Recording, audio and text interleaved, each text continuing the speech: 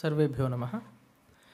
It is our great pleasure, pride and privilege to invite into our midst Dr. Sibichen K. Mathew, who has been kind enough over the years to accept our invitation unfailingly every single time we extend our invitation to him.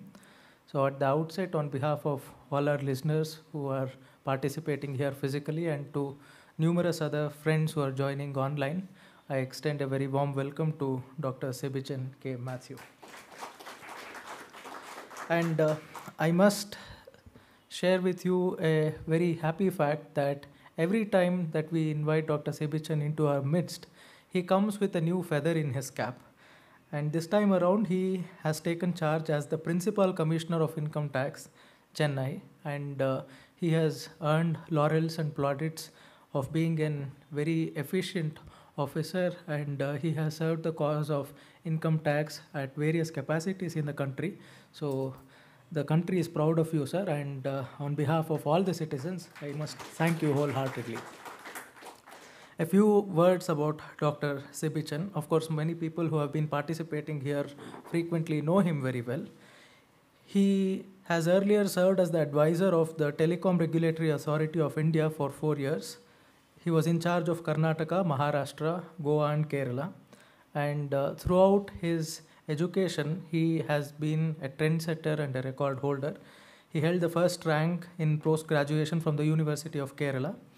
He earned his MPhil from JNU New Delhi, PhD in Fiscal Psychology, and he did his post-graduation in Public Policy and Management from IIM Bengaluru. He also has a degree in LLB. He was the college topper and university rank holder. He has been the recipient of several prestigious fellowships from UGC, ICSSR, and such like prestigious institutions of the country. He has also been the recipient of several gold medals from the University of Kerala, National Academy of Direct Taxes, and National Police Academy. He also happens to be the author of several best-selling books. In fact, just today we were fortunate enough to receive copies from Sir for our library. He is author not just in his chosen field, that is income tax and its attended subjects, but also an author of his own right in his mother tongue, that is Malayalam. So it is very heartening to see, sir, that you have represented in you such a hard blend of pravritti and vritti. When the boss is wrong, making people pay, you just got cheated, and a Malayalam novel, a collection of short stories in Malayalam and several such works. So he is, as is evident, a person of many talents, and it is very happy for us to lend our ears to him. And this time around, he has chosen to talk to us about the subject, the role and predicament of man in a machine-ruled world. A couple of words about the topic as well. Now, the divide between what is known as the science and humanities broadly has existed ever since the Western society went into the scientific revolution, since the Renaissance, so to say. And C.P. Snow famously called it the two cultures in his address. So this, as and when humanities and science progresses, the subjects throw up newer and newer challenges for human beings to solve. And it is the predicament of us today in the 21st century to find efficient and sustainable solutions to problems such as artificial intelligence, how to harness those technologies for our betterment and at the same time be wary of the existential risk that such technologies are bound to engender. And who better to talk to us about these important and seminal issues than Dr. Sibichen Mathew, who has a close understanding of the subject at the realm of theory and also practice. So on this note, I request Dr. Sibichen to please begin his deliberations. This is the laser pointer. You can change the slides.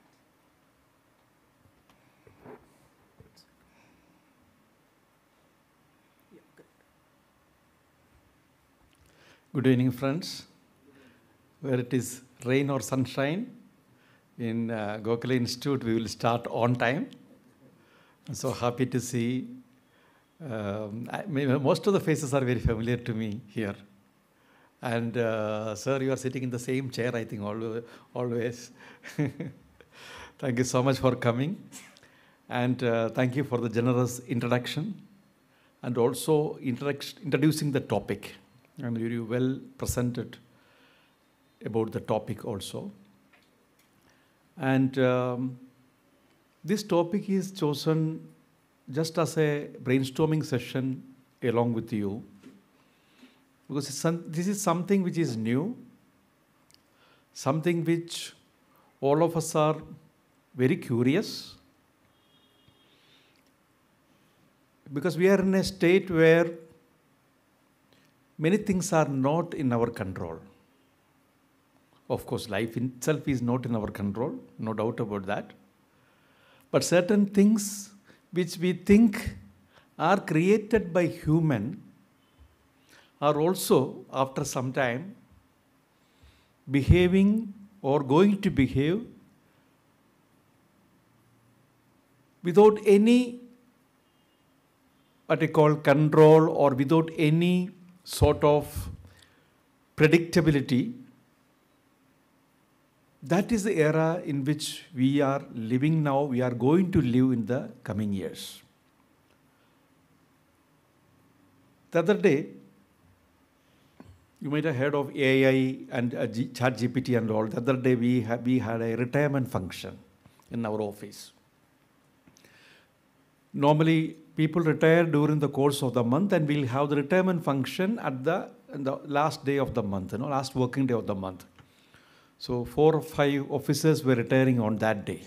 Staff members and officers were retiring on that day. And one by one people, after others speaking about the officers, the concerned retiring officials, they'll come and speak a few words. So one by one, officers were speaking. And finally, the last gentleman was an income tax officer. He came, he said, I'm not a good speaker.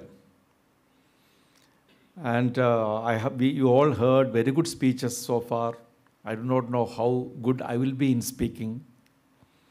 I was sitting there.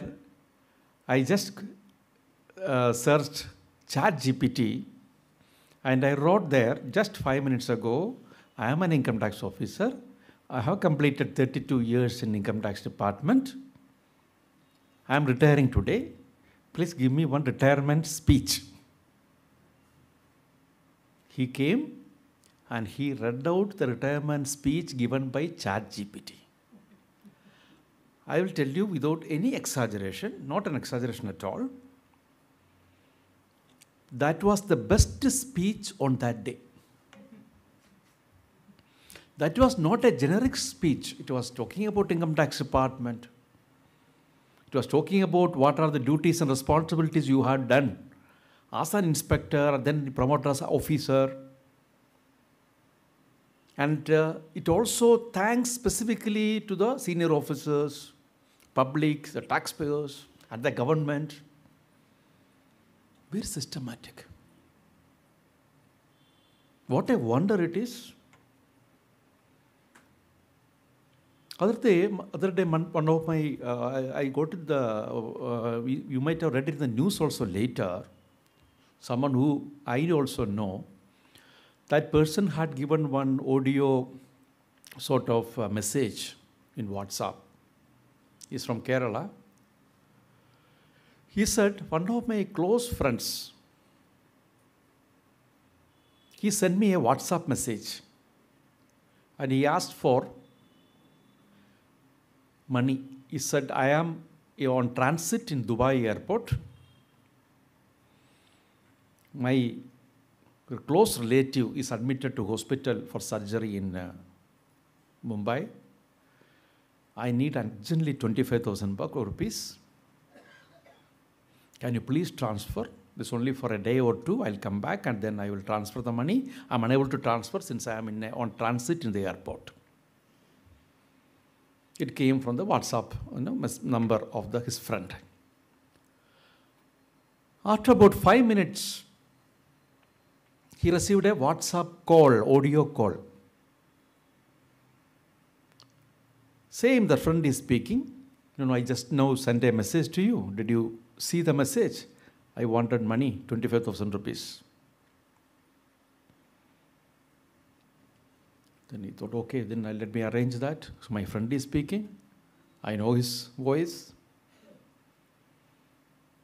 After about half an hour, he was also trying whether I should transfer from which account, how to do it. Then after half an hour again, video call. WhatsApp video call. Who is speaking? That friend is speaking. That friend is speaking. Now you might have you transferred? If not, please transfer immediately. Close the video call. Same person on the video. Will anybody suspect? That person immediately transferred 25,000. Again, one more audio call came from, no, I need another 20,000. Then he got suspicious. So same person's video, everything is there. Then he found out relative of that friend, another person called up and got a contact of his friend, and he said, hey, where? I did not call you at all. I'm here only. I have not gone to Dubai or something. I have not even called. Please understand how dangerous it is. Through artificial intelligence, through tools, they have recorded some other video of you or that person. Their voice was put, lip movement was shown correctly. See how frauds are happening. On the one side, there are a lot of positive things. On the other side, we cannot trust anything. So how serious such technology can be unless and until we are guarded. Now the question is whether we will be able to guard it at all.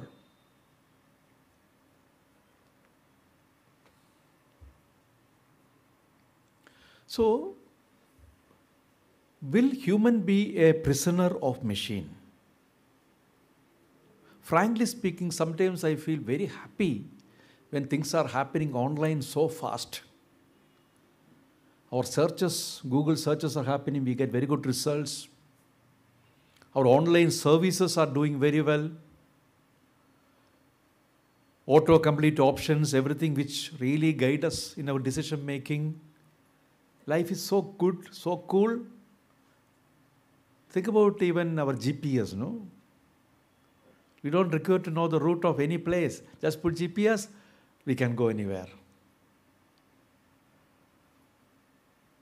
All our food delivery, grocery delivery, everything, a lot of the good things happening. At the same time, I'm also worried. Many times I feel, of course, I will not have, our lifetime is anyway short-lived. We don't have to worry too much, but still we feel whether we can cope up with this technological transition. We worry about our own senior citizens, parents. We ourselves cannot cope up with many things, no? Technology engulfing, overtaking, controlling in a very dominating manner the lives of people.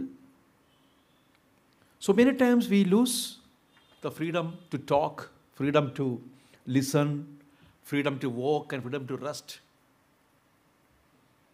Anything what we do, it is captured. It is captured. Because for security reasons, we need to capture the lives of people. Privacy is compromised many times. So we feel many times that we don't have privacy. This is something which we cannot avoid, but something which is very dangerous too. They say average American touches the phone 2,600 times per day. And the time spent by average Indian on mobiles in 2020 had stood at 4.5 hours per day. Average Indian. It might have gone up now. This is 2020 statistics. Everything is in our smartphone. No? Everything is in our smartphone.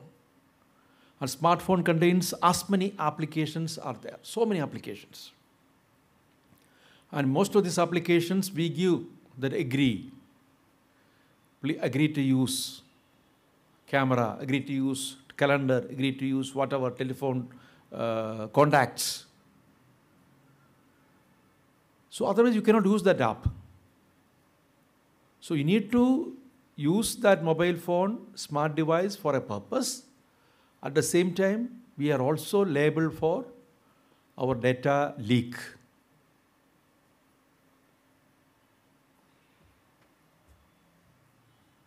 So wherever we go, we have the smartphone. Using that, we give our data. Right? Many times in shop, even small shop also, they'll ask for your mobile number. Of course, recently one court has said, ministry has said, not court, central ministry has said that they cannot insist on your phone number. But when you go to a shop, they will say, you give the phone, your number, mobile number. If you ask for the bill, sometimes the bill also they won't give. They say bill will come only to your mobile phone. So number will, necessarily they will take our number. And if you apply for a small loan somewhere with one bank, next 2-3 days, we can get about 10 bank people calling you for you do require a bank loan. So data is being shared unethically. So there is something called social engineering which is happening. What is social engineering? It is scientific use of psychological strategies to gain access to personal data. You go to hospital, your doctor will be asking so many questions. Before your doctor ask these questions, there will be somebody, in many big hospitals, there will be a junior doctor will be asking so many questions, filling up so many things. Then doctor, then the dietitian. The questions which they ask, this is unrelated. Why do they want to record all these? The questions are not oral, they are recording everything. Unrelated things, which is not necessary for the current thing, but they'll ask. So like in many places, application forms for various services. So many columns and rows, they'll be asking so many things, so many of data are being collected. So data is generated every time. Whenever you use the internet, all of you know that data is being captured by the websites through cookies. Even if there is a cookie policy, only essential things should be stored, but still that essential also determined by them, not us. So wherever you go in the internet, whatever you do in the internet, and if you use a public Wi-Fi and use your bank account or any other sensitive data, these are all not confidential at all. Please, you have to understand that. There is no confidentiality in that. So everything which we do in the internet, it is anything can be taken by people, hacked by people, extracted by people. So we should be, then we will feel that same first slide which I said, have we lost our freedom? We lost our privacy or not? Because we are getting a lot of comforts in the internet era. Because this data all controlled by big corporates, large organizations. And why the Facebook and all these social media platforms are free. One is their advertisement. And advertisements are very limited. They take the data, sell the data. Data is the new oil. Oil was the costliest thing between the countries. Now data, the information. Information is the most valuable asset for any establishment, any organization, any government. Information is the most important thing.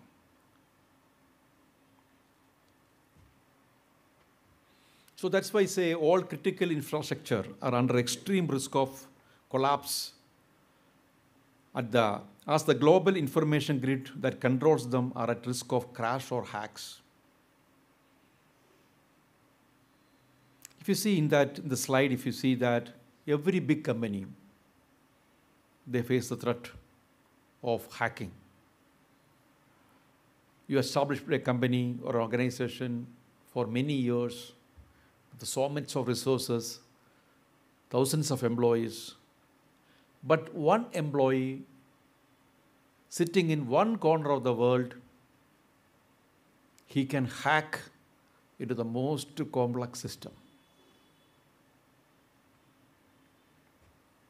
So a study by Deloitte says 90% of passwords can be cracked. Former FBI Director Robert Mueller said there are only two types of companies in the world. One is those can be hacked and those that will be hacked.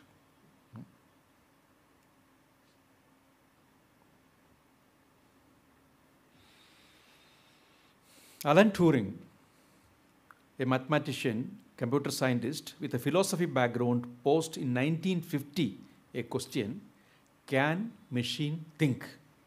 And he said, a machine can be taught like a child. The scientists were knowing it.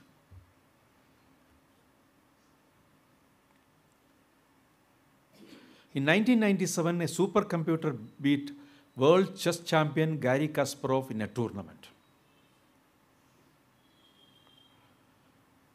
John McCarthy, he is the person who coined the term artificial intelligence. When, as early as many decades ago, and one important thing he says, and he in 2001 he wrote a short story.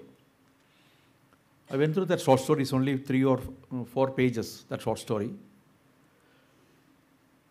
He wrote in 2001, and the short story is set in 2055. As if it is happening in 2055. What he tells in that short story, there is a house where mother is an alcoholic,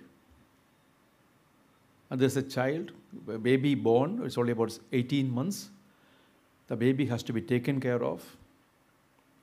So in 2055, so somebody raised this issue that how that child can be brought up by an alcoholic mother. The government should do something. Now, if you do, now we have child care homes and all right now, no? If there is an issue, then they will be taken to a child care home. The parents are not looking after the children. All those happens now. So in 2055, he says, government will send a child care robot to look after the child. So the story says that government is sending a child care robot, specialized in that.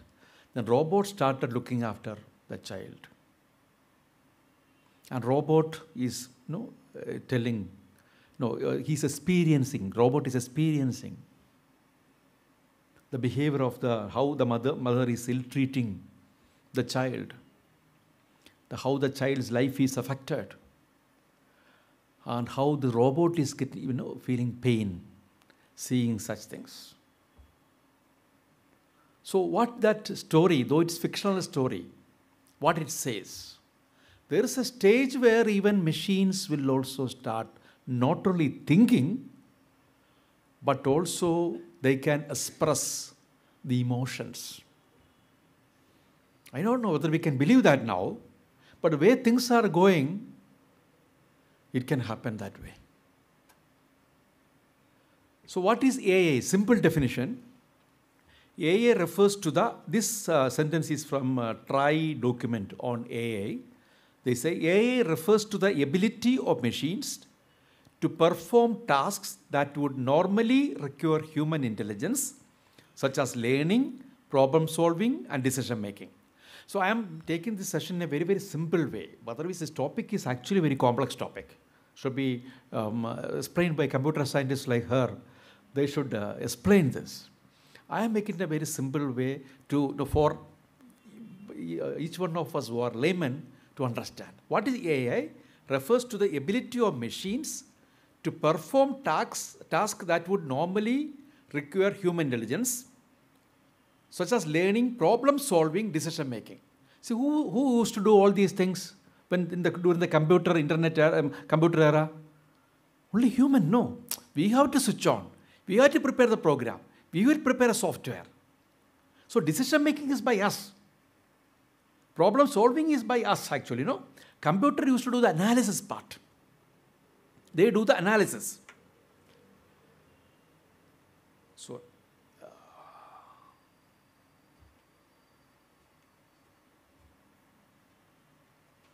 So Niti Ayog's definition, AI is a constellation of technologies that enables machines to act with higher levels of intelligence and, next line very important, and emulate the human capabilities of sense, comprehend and act. Almost they will be thinking like a human. No? Now this AI is used in various sectors. They started using in various sectors. In all these places, they started using artificial intelligence to make the life of people easy.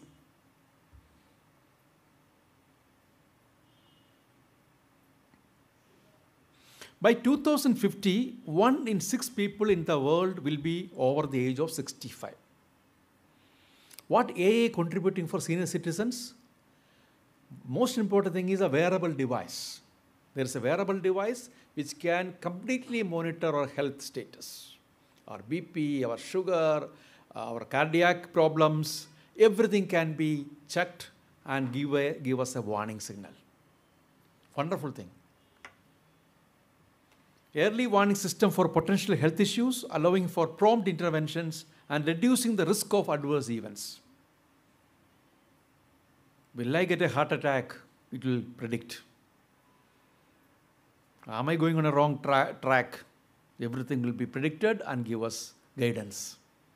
They will remind us for medications, what to take, which medicine to take, when to take. The reminders will be coming. And there will be even self-driving cars. You don't have to drive. It's good for senior citizens, good for people. This is a movie, Malayalam movie. Android Kunyappan. That is a movie name. Malayalam movie. It must be in Amazon Prime and other Netflix or something. This Android Kunyappan, this story is like this. His wife died. He felt very lonely. He has only one son. He is settled abroad. He cannot come because he is working.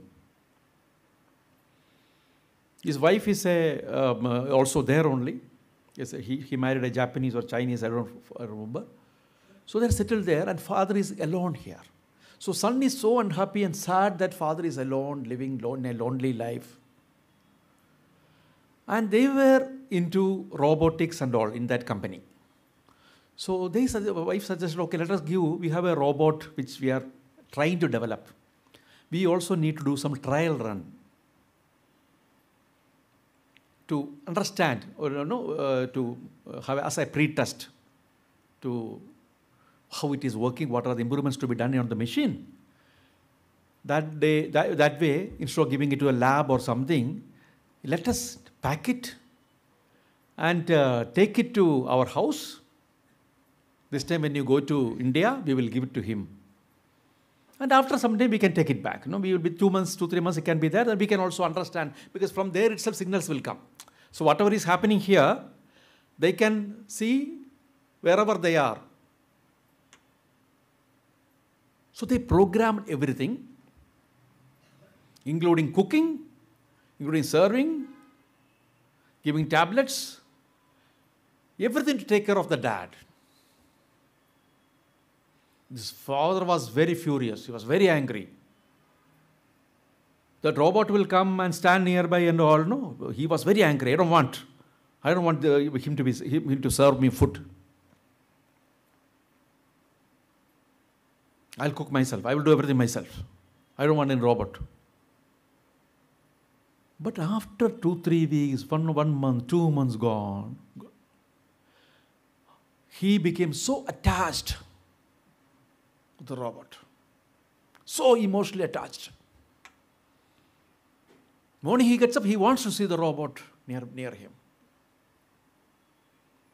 He cannot live without the robot. But this is the company MD called up, CEO called up and told his son, boy, no, get back.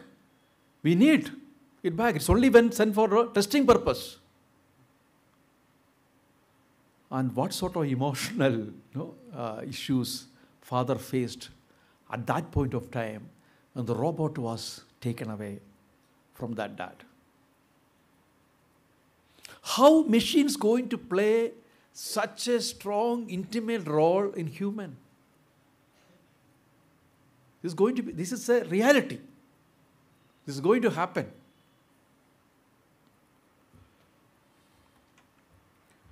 The world's leading futurist,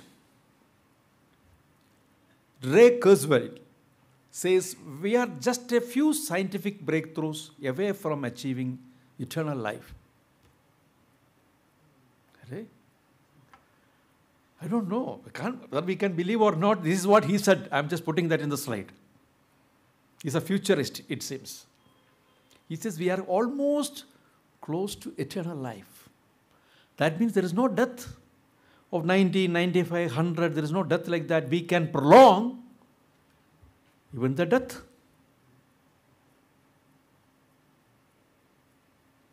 Stephen Hawking, what he said about artificial intelligence.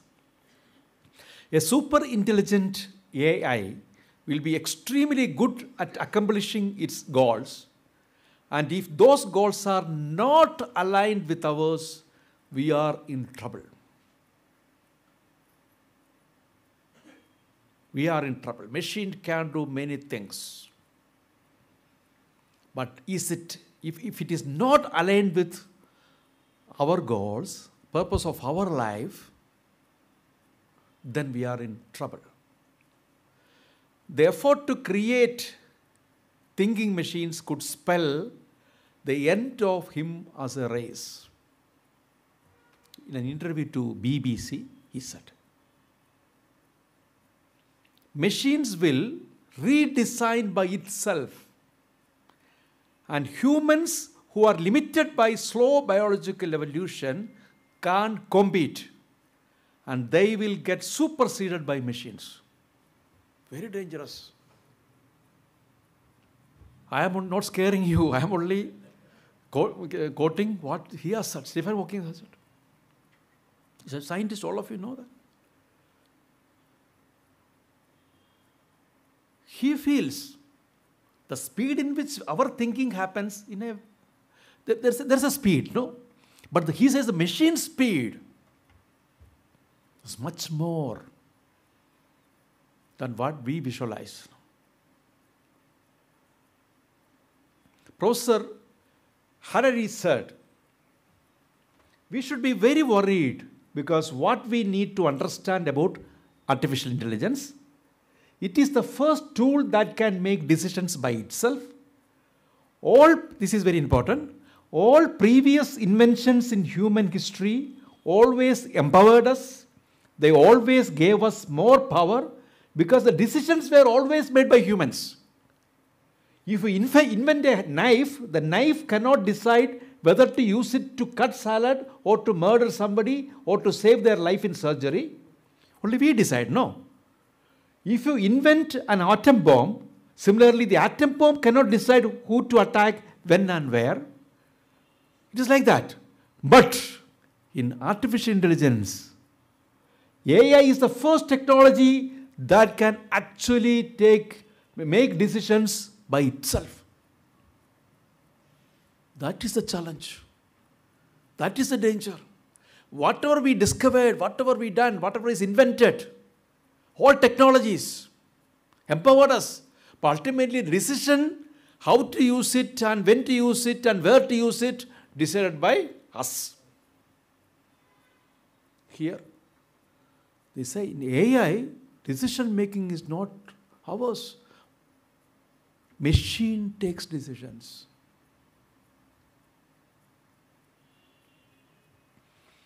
Differing view.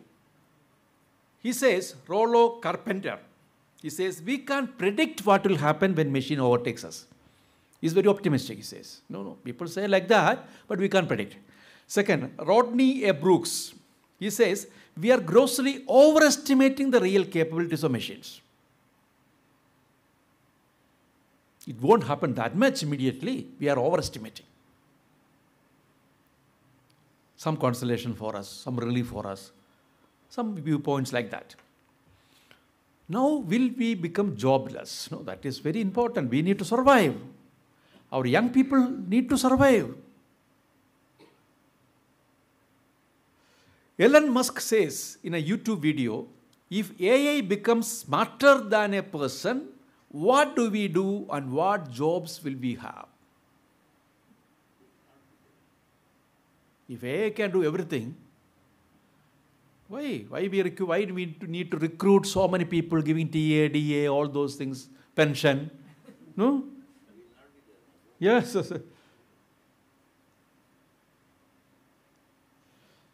In the recently published report, Future of Jobs by World Economic Forum, says that by 2025, machines projected to overtake humans in workplace task hours in 12 key industry sectors. They identified certain sectors. They say their machines will overtake human beings.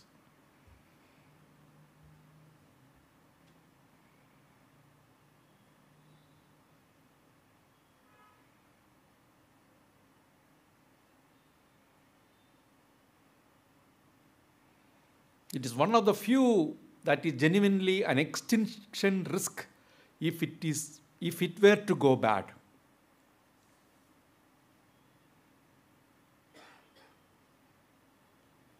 He says we are uncertain about our future, and such an uncertainty is not a good sign.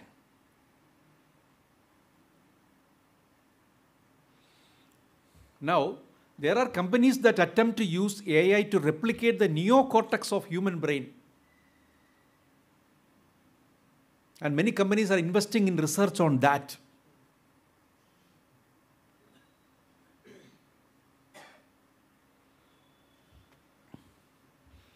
Now, if AI does all these things, from where AI does all those things?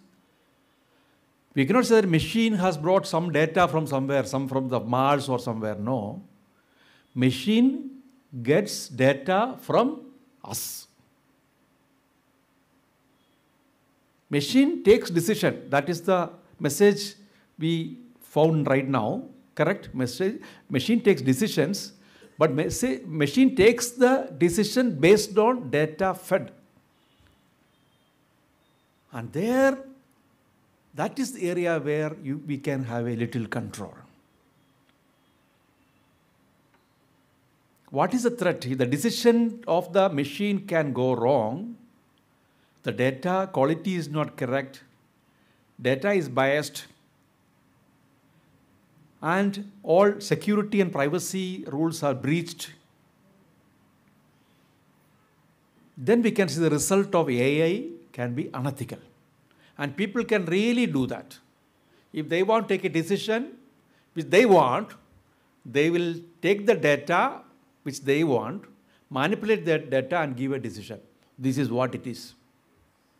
So all the tables and figures and statistics can be manipulated easily by those who have control over the data. Now, that definition you should know yourself. Who is having control over the data? Could be corporate or large organizations or governments. If they are unethical, if they want to manipulate the data for what they want to achieve, they can do that. So, as we saw it earlier, unlike the traditional engineering systems, designers cannot be sure how AI systems will behave. So new technologies are arming governments with unprecedented capabilities to monitor, track, and surveil individual people. In states with the track records of frequent human rights abuses, AI systems are likely to be used to increase human rights abuse. And they can spread false information so fast.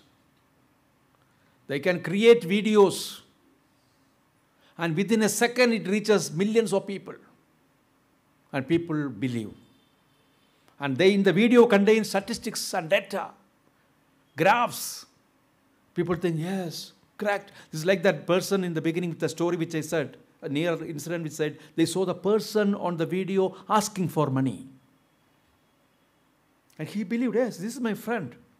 Same thing will come in the when the videos are shared, saying this is what is history, this is what is fact, with the statistics and all. Who is there to check the data, whether it is correct, how this data has been sourced, how the data has been analyzed, whether the data has been collected without any bias. So what is the message? And what can we do in our roles?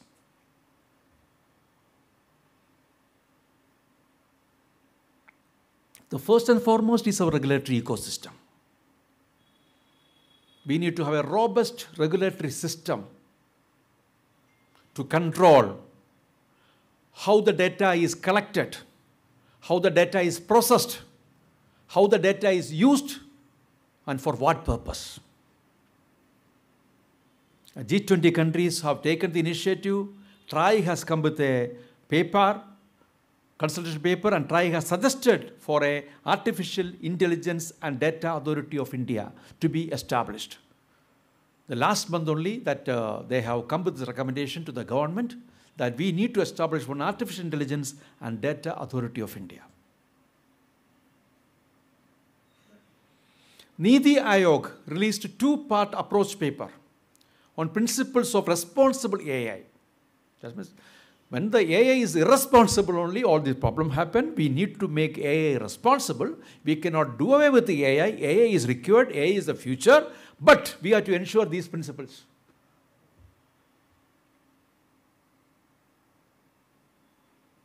All these should be taken into consideration.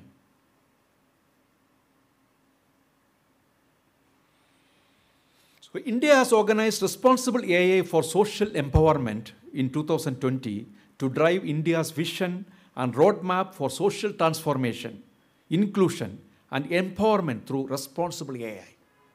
Yes, India needs AI. Our country needs AI, but responsible AI.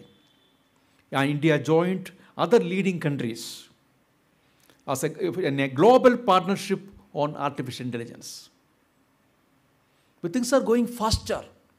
Technology is expanding faster. So we need to work and prepare ourselves immediately. So Digital Personal Data Protection Bill you might have read. This month, July, Cabinet has approved Digital Personal Data Protection Bill. It will be tabled in Parliament maybe this session itself.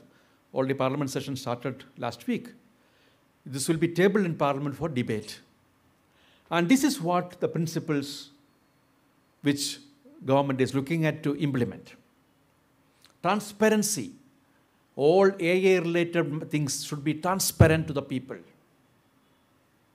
Lawful basis of processing. First is transparency, how data is collected, what data is collected. Lawful basis for processing. It should be processed only for legal purposes in a legal way. Purpose limitation.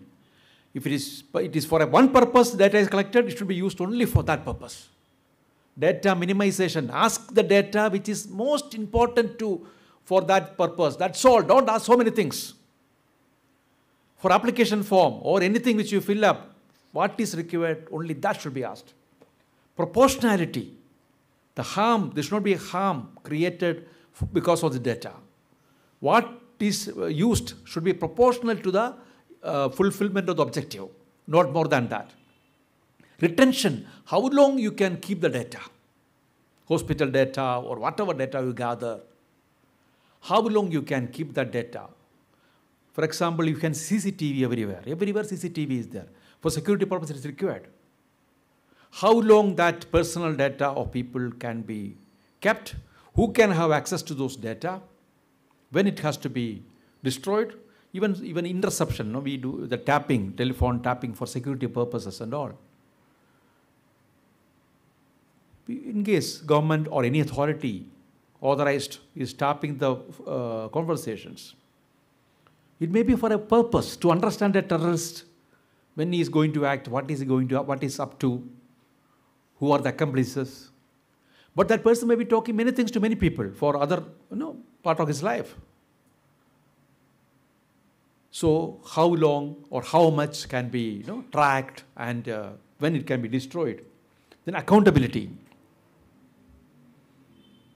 So Digital Personal Data Protection Bill says these are the individual rights.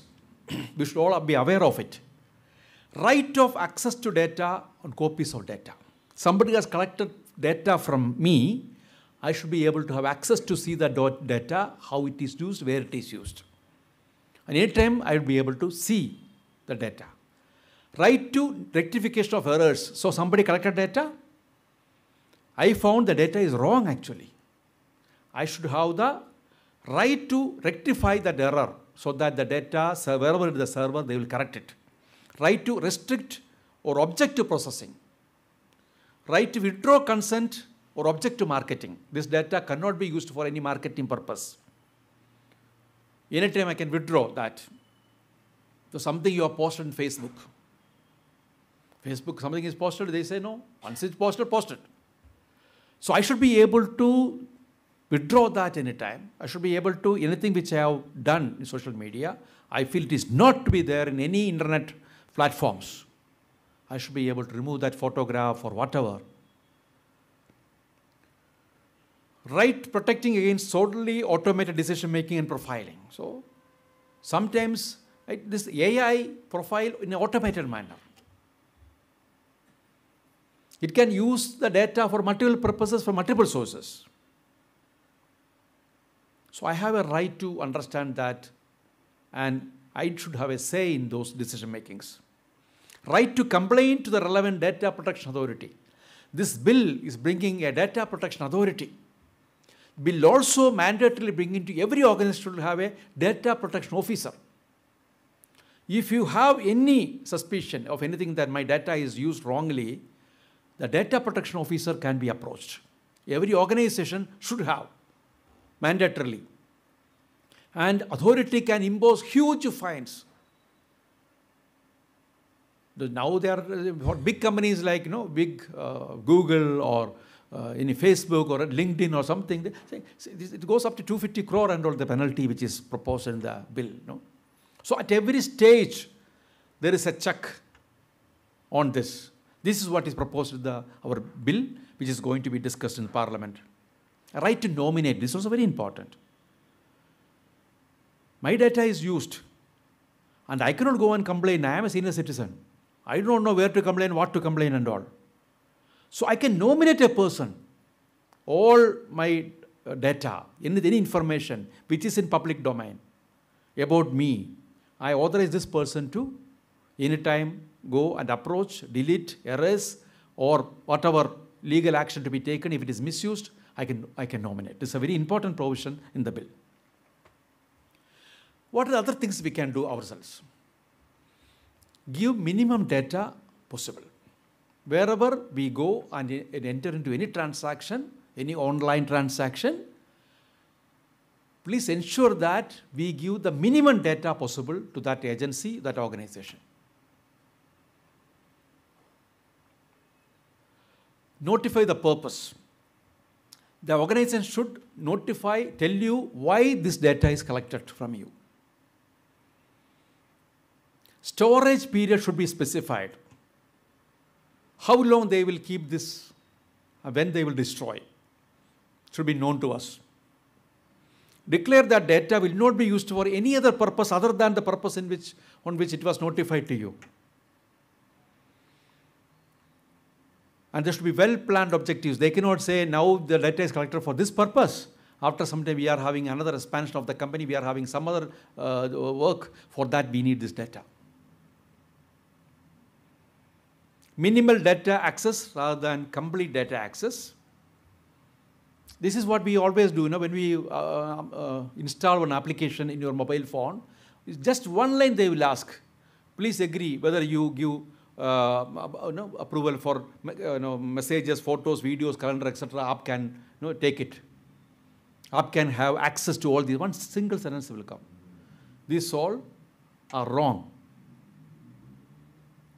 Now, most of the people, when we install the apps, we just give yes, agree, because otherwise it won't work. The custodian. Data is in the custody of identifiable, legally accessible, accountable party. So every company, every organization should have a custodian of data.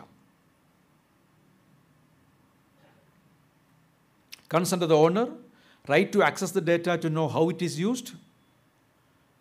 This is also very, very important to protect the rights of people. Now what happened, I said earlier, you apply for a loan to one company and they will share the data with others. All of it, they will call you and ask, do you want a loan? So there is a restriction that you approached a company for a service, they cannot share the data with anybody else, that this person is in need of this. So let us all try and call that person. Or telemarketing calls are coming through this. And another thing is that, another restriction is that they cannot profile based on your caste or a gender or sexual orientation, health status, interest. They cannot classify the data. It's a very important thing. Otherwise, they will say, this community people are all like this. They'll come with a conclusion.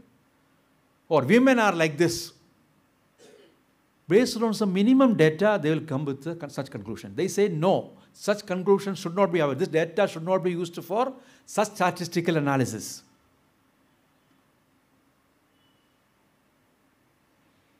And in case you want to use it for some studies, anonymize the data. It should not be linked to a particular person. Anonymize the data and use it for your statistical purposes.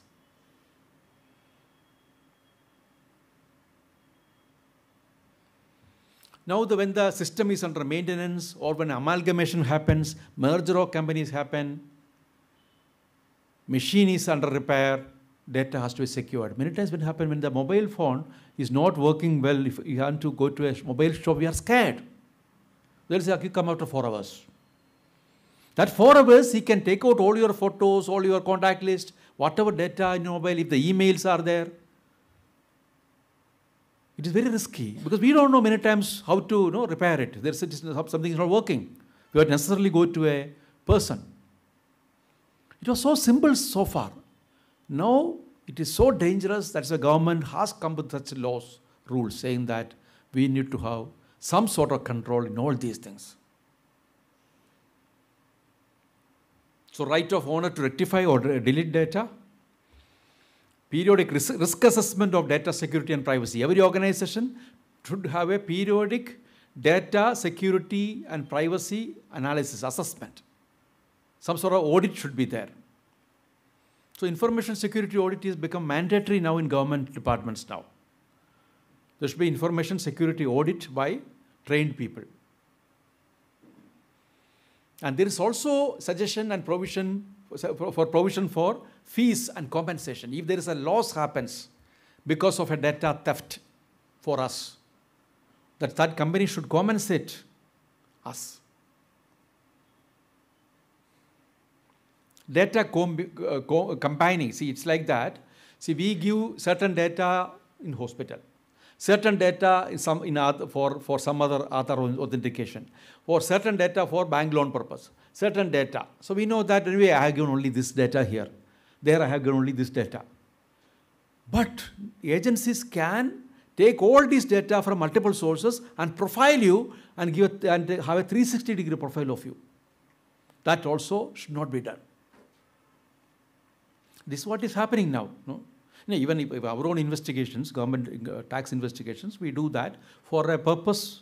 The purpose is not unethical because we have to see how people invest and whether they are evading taxes and all. So we do the 360 profiling. So you bought a jewelry from this shop, you put a deposit in another bank, then you had a public provident fund account somewhere, then you sold a property somewhere, registrar office, then you transacted in shares, so from the stock exchange, and no, various investments, various so that all will be profiled. So that are legal things. Legally, 360-degree profile is being taken of a person, where all he has made investments, where all he has made money. So all this, that is what we see in the returns. When you file a return, this return filing time, you have that AIS, and TAS, tax information summary, and all this. There we can have everything. Even if you have forgotten, they will tell you, no, there is some 200 rupees interest. So my mother, I asked my mother, this is a filing season, you send me what are the things. So she sent me rental income, her pension. He said, no. I said, interest income? No interest income. Where interest? No deposit at all. She said. So it came here. I opened her login ID and I found, see, Dhanlakshmi Bank, 750 rupees. Catholic Syrian Bank, 2,000 rupees. State Bank in this branch, 2,500 rupees. Here, this total mismatch. So it is all there in the system, no? Whether we cannot hide that. So certain, for legal purpose, do profiling, but illegal purpose profiling, that should not be there. That is what it says. Acting upon AI results. When machine makes a decision, that's dangerous, no? Machine makes a decision. Based on the analysis of data, can the party affected adversely raise a question or give clarification? This is something which government needs to see when the system authority comes to be enforced.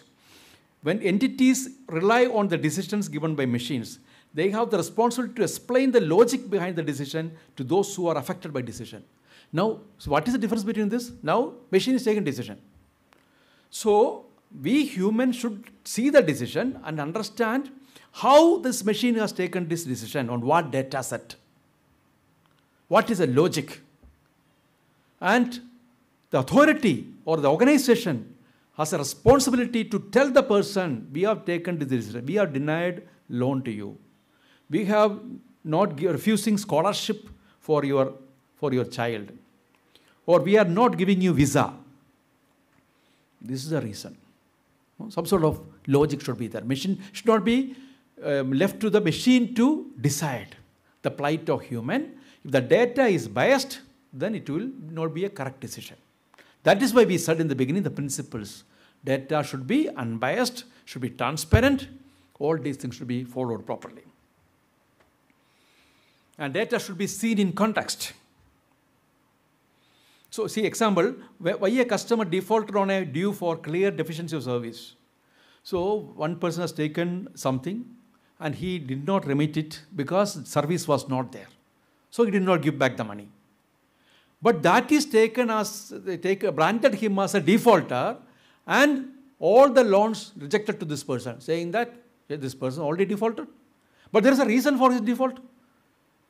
So such things should not happen. Wrong selection of data. Taking data that will contribute to prove a hypothesis and excluding the data that would disprove the hypothesis. I want to penalize this group, this particular community or this particular people, and say that all these people are like this. Have you taken data from others also and compared to give a conclusion that only this particular group of people are doing this? So that's what they say, the wrong collection of data. That is why if the authority has a lot of power, they can manipulate the data and give conclusions saying that this is what you believe. We have conducted the study, we have conducted research, this is what it is, you believe it. If data are extensively used out of context, people tend to give a different picture in social media, and this will lead to wrong conclusions. All of us know how the videos, fake videos are being circulated in WhatsApp, and how many of us are believing it. Believing it. Earlier, to write an article, publish a book, it goes through so much of revisions and editing and lot of corrections by editors. Now anybody can write an article and put it in the... Now people come with such new discoveries about history, which is nowhere related to whatever is in archives or our archival evidences. So suddenly one person can say, this is what it is. 50 years back, Bengaluru was like this. Bengaluru had a king, Bengaluru did this, he did that, and he will give a speech with so much of that data and figures and all, people believe. So that is the power of social media now. So extensive, exclusive, out of context data. Data is taken out of context and circulated. So Data Protection Authority, so these are the things which they are proposing to do, which all with penalties and prosecutions and everything. Definitely Parliament will pass it, and soon this authority will come. I think that will be to a greater extent what our worries we are having on data sourcing, data processing will get addressed there. So what is the summary today? First, the risk may not be imminent, but is real. So, because some people saying, no, it is our overestimation and all, but some of the scholars saying that, no, it is dangerous, but it may not be happening today or tomorrow, but it is real. It is going to happen. That is the summary. So, AI can contribute to make our lives better. AI is prone to biases leading to incorrect conclusions. It can be used for mass destruction if used or misused. AI can be programmed to kill people en masse remotely or assassinate specific persons. Machines and robots do not need humans, they just need internet. There may be some technological hype, but it is real. Aligning AI with human goals is the challenge. Any misalignment is disastrous. This is what our country, our government is going to do, to align with our human goals. This is what G20 countries are doing. This is what is done by all of the international agencies and other countries, that aligning it with our goals and should not go out of our control.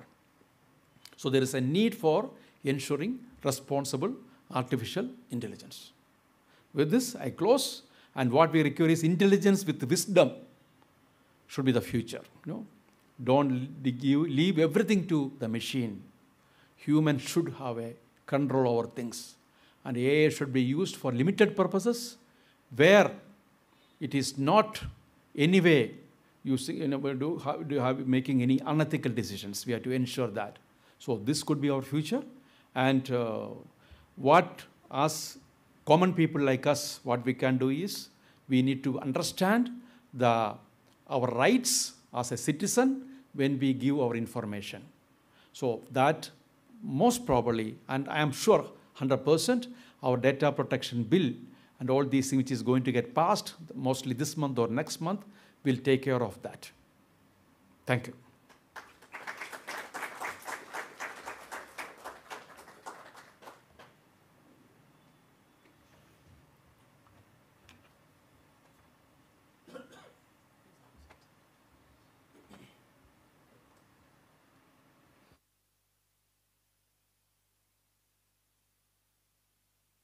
In case anything to interact, you can interact, otherwise we can close. If any of us here has any questions, you can please, we're open to a couple of questions. Yes, please. Yeah, please, anyone please stand up and speak loudly and clearly, please, and make the question crisp, please. Yes, whatever.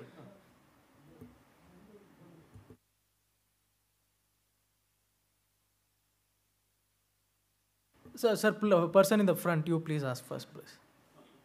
Yeah, sure. No, whoever can go first. Sir, only simple question. I am a layman. What is your best advice?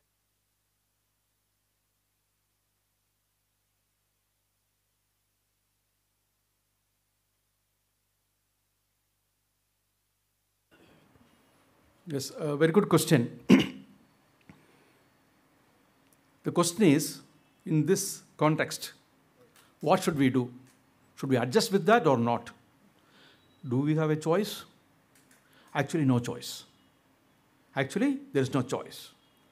So when the computer came, some of us were hating computers. Why computers? No? But computer has become part of our life. Internet came, we were surprised. Why did this internet for the youngsters? But internet has taken our lives. Same way, artificial intelligence also going to take over the technological transition and transformation which is happening in this world. What is the thing we can do is to understand our rights, how my data or my information is processed by any authority. These are the starting, fundamental or basic steps taken by government, where we have been promised by the government that they will protect our interests.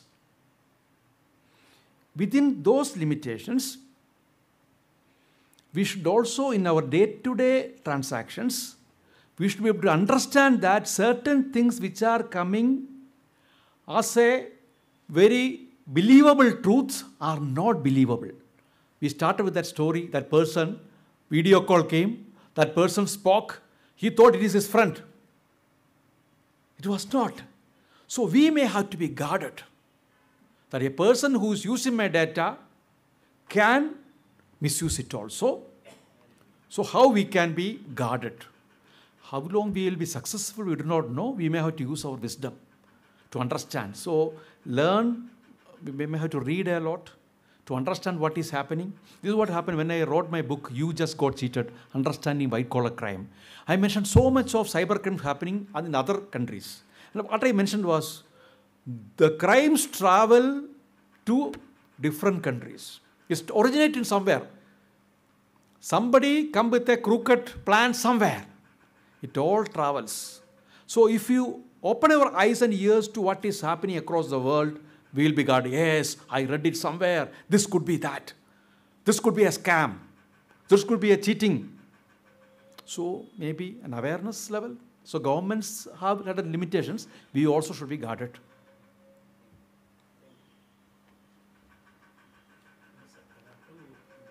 Yes. So, as we are observing, every year number of processes are increasing, number of return submission is increasing, PAN card, old numbers are increasing, like anything compared to previous year. Despite of that, we have several issues as far as income tax, this thing is concerned, also TDS. So, every year there will be minimum 50 to 100 incidents where there is a cheating happening at the TDS with TDS authorities, and also there are cheaters who are cheating the department in many way of many crores. It is not just few thousand rupees. How this is happening despite of having so much control on submission of return, TDS returns, comparison, this, that, everything, reconciliation. Despite of that, it is happening. Even professionals, they themselves are cheating department to the extent of many crores. That is one thing. And also, all these controls after this note ban and all that. So, absolutely now money transaction, that is, I mean cash transactions in crores, almost it is stopped as per our knowledge is concerned. But when there is a raid taken place in several states and all that, we come to know that 200 crores, 300 crores, 400 crores cash seized. How it is happening? Where that cash getting accumulated, despite of all this factor? That is where I want to have some. First point is regarding the TDS frauds and any frauds which is happening in the system. Now, any law, any rule which you bring, there are same way there are intelligent people who are working who can flout the rules. You can see in Income Tax Act, every year act is getting changed. Every year rule is getting changed. Why it is getting changed? Because based on the changes which is happening outside, because of the loopholes or whatever which is happening, we plug it.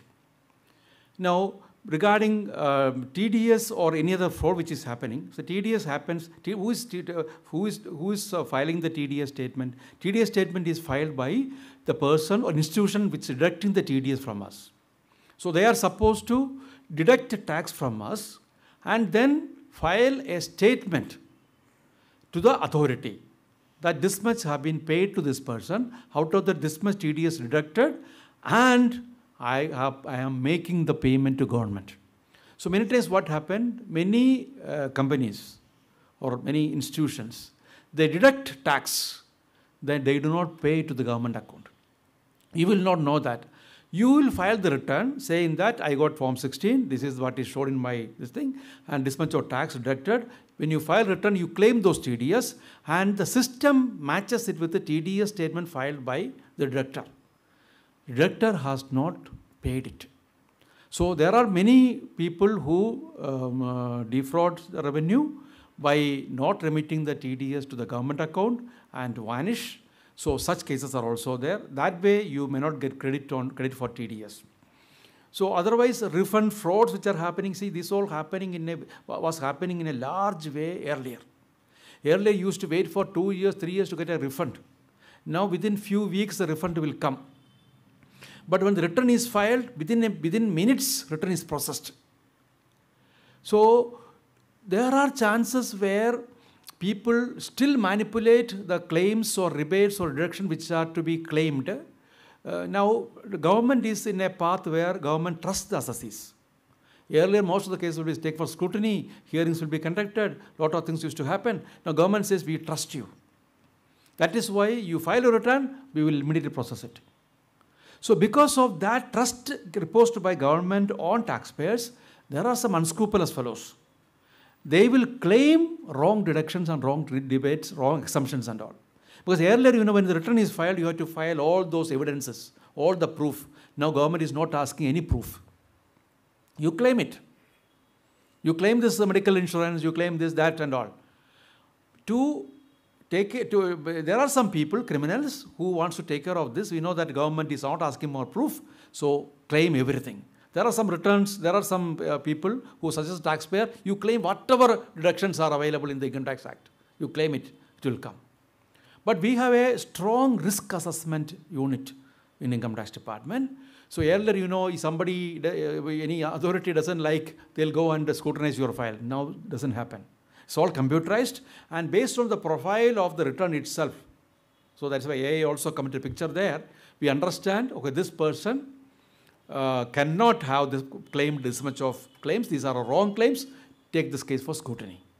So such things are happening. But in a number of cases, scrutinized is very less. Government also didn't want to complicate the things. So that is what is happening. And the second question which you said about though after the not banning and demonetization and all other things, still people are amassing wealth in an illegal way, that is correct. It is reduced maybe to a larger extent, but you all know that still people generate money. So how people generate money, you tell me? You will be knowing? Black money? How? But how that is after you generate money, you want to put it as a hawala and come back as white money. Where is the black money generated? Yes, property registration. Even now we cannot plug it 100%. So guideline value or whatever you register, but the property is of high value. So this property is worth 1 crore, but guideline value is only 35 lakhs. Why to pay so much of stamp duty? So 35 lakhs only, I will do 65 lakhs is black. But pardon? This is the property, no? The other person's source. Other person earn money how? Next question. Other person how he earn money? Yes, he had turnover of 1 crore. He showed turnover of 20 lakhs. 80 lakhs turnover is not accounted in the books of accounts. That money generated over a period of time. So that money I will use for unaccounted money, unaccounted transaction for the property. Then what are other things? How money is generated? In shops, they will not give. Same, yes. GST evasion and all those things. They want to give bill, they will remove. So we have done some searches last year, and we found a software has been used by some of these shops, large retail chains. So just before the GST return filing, 50% of the bills already would be deleted from the system itself. So we raided even the software supplier. We raided him. We got the list of his fellows whom he has supplied. We surveyed all those cases. So, and found out, and some big companies, big retail, I don't want to name it, we found how they are evading tax, and huge money was, tax demand was raised based on that. In fact, our teams are very smart, actually, very intelligent, especially investigation teams. Even if they have deleted everything from the, that's also another positive things about cyber investigation, that they have deleted everything from the mobile phone, everything from the hard disk, But still, through forensics, we took back everything. All the messages deleted, all the emails deleted, everything was taken back by our team members and got everything back. There are some searches when we go, they all expecting searches these days. No, think though they will search because we are a big company. And they try to delete everything, but our team members are so good. They will extract the data which is already deleted from the system also and come back. So computer actually cannot hide anything. Though we think that it is deleted, we can get it back. No, sir, one latest, you must be knowing that Byju's, without submitting the return, everywhere, throughout India, we had coaching centers and all that, listed this thing with the companies and all that. Despite of that, without submitting even ROC returns nor income tax return, he has continued his business for almost 6 years now. Finally, it was found that he has not made even submission of income tax return. How these things happens when there is a proper channel of this thing looking at evaders, all that is there. Now system is improved a lot. Despite of that, almost 5-6 years he has run his business in thousands of crores. Finally, it has come out because of some other reason. No, I'm not sure about this particular case. Returns I'm surprised to hear that. It is not possible that returns are not filed. Returns would have been filed. So without that, they cannot continue. The year after year, they have to file return. But certain disclosures, they might not have filed a return. So certain mandatory disclosures are there in case they take some funding from some venture VC funds from other enterprises or firms. This has to be disclosed. So they would have made partial disclosures. Maybe that could be the reason. Secondly, ambitious. See, we had large funds and you are very ambitious to expand the business. And during the course of which things won't work well as we expect. And people lose money. And these are OPM. What is OPM? Other people's money. People don't care about it. Because I am the CEO, I am the MD, I am the board of directors. We get our share, we get our salary, we get everything. But these shareholders are, we all of us share, take shares, 1,000 rupees, 10,000 rupees. So, and they use that money. So this is what is happening in most of the public companies where shares are taken by investors and we do not know where they are investing. So that could be reason. This is concerned with the income tax. After filing the return and after paying the legitimate tax, whatever is being assessed by ourselves or by the auditor, do you want, is it required to keep the documents for quite a long time, and what is the period specified, how long we have to keep the documents, for how many years we have to keep, what is the best solution in that regard? This is for the security of the person. I would suggest to see, since everything is digital now, it won't take much space. At least 10 years you should keep it. Because what happens, see, there are different slabs, like, if we find there's an escapement of income, there are certain slabs. Up to this much of amount, 3 years we can reopen. There's something beyond that. Something goes up to 10 years. So it is always better in electronic format. If you keep your evidences, it is always good. And we have something called Black Money Act, which have been introduced a few years ago, which there is no time limit. So it is always better to keep our, in a soft copy, we have DigiLocker by Government of India. So many things are there. Try to keep everything in our possession, if possible. One more question. In your presentation, you were saying the world's leading futurist, Ray predicting eternal life. Please take it. Even I don't know that is. I saw the quotation. That's a very good thing or bad thing? Very, very good thing. He said, you want to live? I don't want to live. I'm actually scared, actually. The way technology is transitioning, we'll be able to cope up with all these things. So, but what they're saying, maybe, I don't exaggerate it, he's a futurist. He says we can prolong our life, he says. 120 years, 150 years, 200 years, people can live with the AI-enabled health, preventive things if you take care. That's what they say. So maybe it is what you call a little exaggerated quote, but there could be prolonging the life. Even now, senior citizens, number of senior citizens are increasing now in our country because of our good health initiatives which have been taken by people and the government. No, he is that is what he says, not me. Correct? Extending the life. Thank you, sir. Others. Ah. You see, you're talking about that TDS. Okay, people can be educated. You have got that 26 days job. So a person can check that. But what I would say is, for example, if you take, for example, a school or a college something, students know from all different levels of intelligence are there. A moderate intelligence, highly intelligent student. How your bill is going to protect all these people from this misuse of by miscreants and whatever? How is it possible? How is the bill going to help? A common man, as you said, we are a layman. Okay, I'm a layman. I do not know about the whole world and all, it is progressing at a very fast rate. But how your bill is going to protect these people? How they can educate them? Is it possible? And of course, we are talking about eternal law. Let us not worry about the eternal. Not me, he is saying. Not me. Whoever is saying, maybe it's I know. also. Once the AI takes over, it is quite possible. But how do you protect That is what, see, that is the thing which I said in the beginning itself. Such talks, what did I say? We have to open our eyes and ears and start reading things, whatever is happening. I understand that if I ask my mother would not be knowing anything about artificial intelligence. But she must be doing actually whatever is AI enabled services, she must be availing that.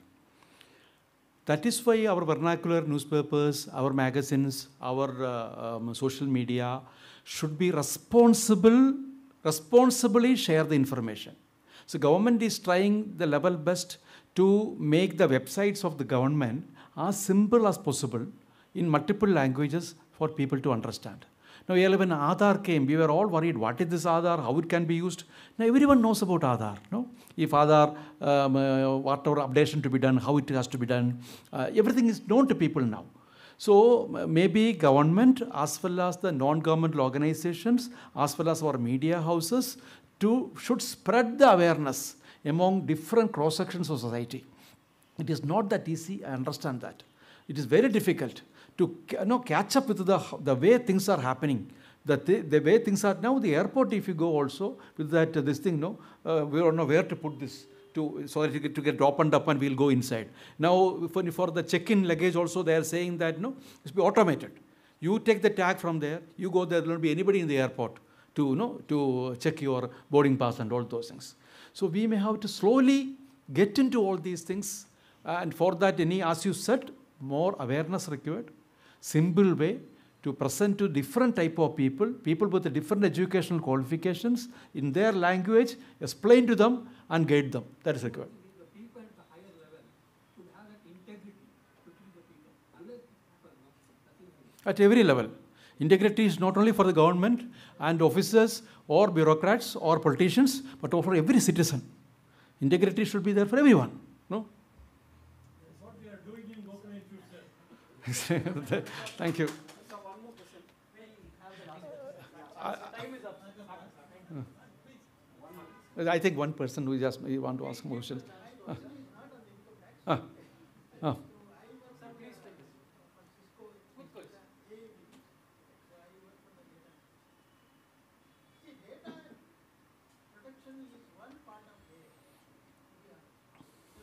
Correct. Yes.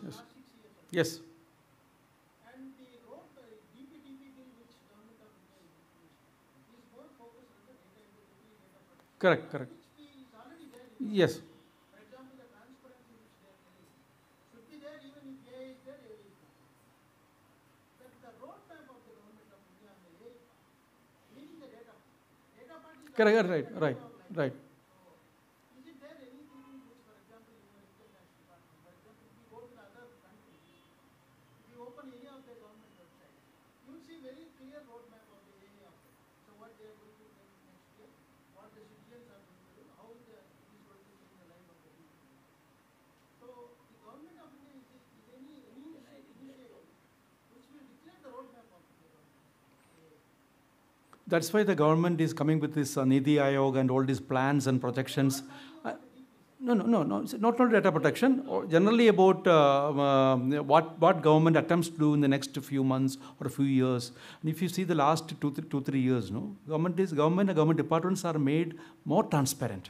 Every department should have a website, and they should say that what they are going to do, and what is their projection of next few months or few years.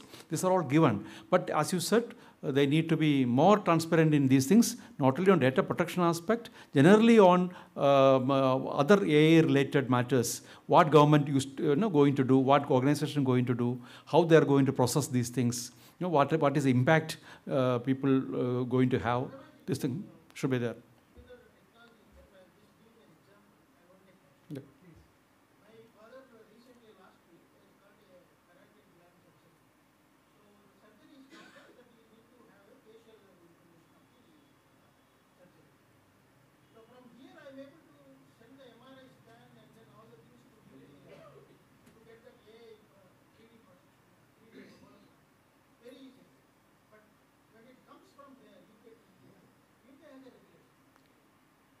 Okay. So you can't share the patient's 3D images to the other country. So they have clearly mentioned, the government of UK, what has to be done, India has to be shared. Now the Indian government, we don't have anything like that. So if the AI roadmap is not defined, so we'll have a map in education.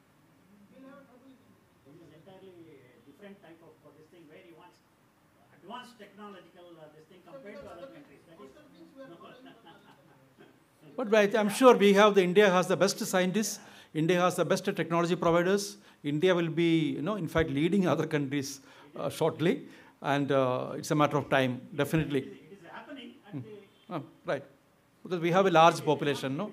Not unlike US, UK, or any other advanced country, we have a large population. There is no other country which is like India, no? Very unique.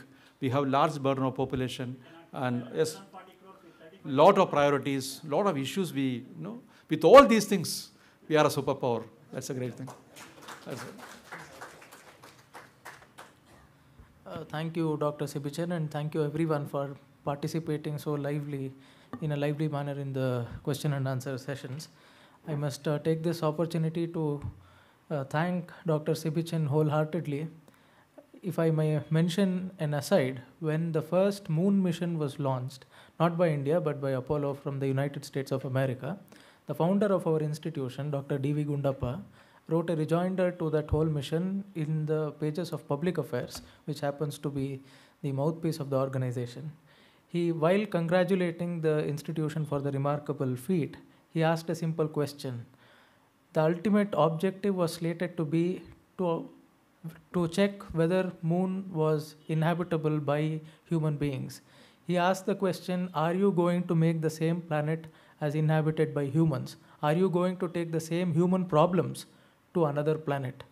So those are the kinds of questions that needs to be answered today as well. And Dr. Sibichen, to lay the rules of the game to all of us, because most of us are unaware of what is happening around us. So it takes something for a person of his stature to come down to our levels and share his knowledge and information in a way that is accessible, digestible by everyone. So I think it would be very nice and very gracious on our part to acknowledge his generosity in sharing not only his time but his what we would be called in our local language as kalakali, or the will to share the knowledge. So on behalf of all our listeners, I would like to thank Dr. Sibichen. I would like to request Shri B.S. Ramu to please present a token of our gratitude. Thank you, everyone. Thank you.